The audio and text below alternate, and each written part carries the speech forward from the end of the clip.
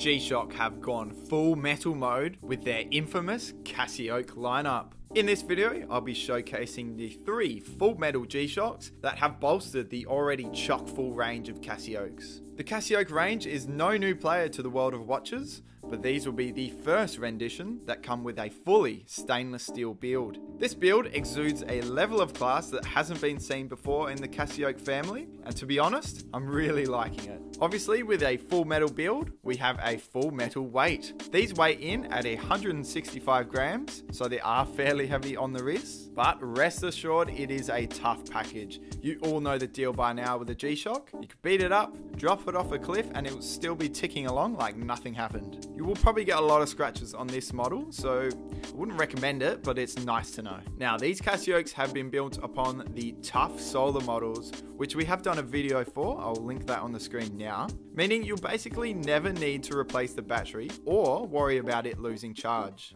When exposed to the sun for a little bit, these will have a power reserve of about 7 months. Also, they have a Bluetooth connectivity feature, so you can link this watch up to your phone with the Casio Watches app. There is a bunch of features that I can't go over in this video, there's just so many. Moving on to the physical features, we have a one-touch, 3-fold clasp that feels really nice. The bracelet is pretty thick and has these dimples which go all the way up to the case, which Casio have taken from the original 1983 DW5000C, which is pretty cool. They're throwing it back to the 80s. One finish I'm really liking here is the brushed metal look, which is applied to the infamous octagonal bezel. This is going to shine nicely in the light and provide some visual contrast against the otherwise smooth stainless steel bracelet. So the case is pretty big. It measures in 44.4 millimeters across and 12.8 mil thick, so it's pretty chunky and would probably be better suited to a large wrist. But nonetheless, these are beautiful looking watches and will serve anyone well as an everyday wear. So we have 3 models in this particular range, which come in a steel, a black ion plated, and a rose gold ion plated variant.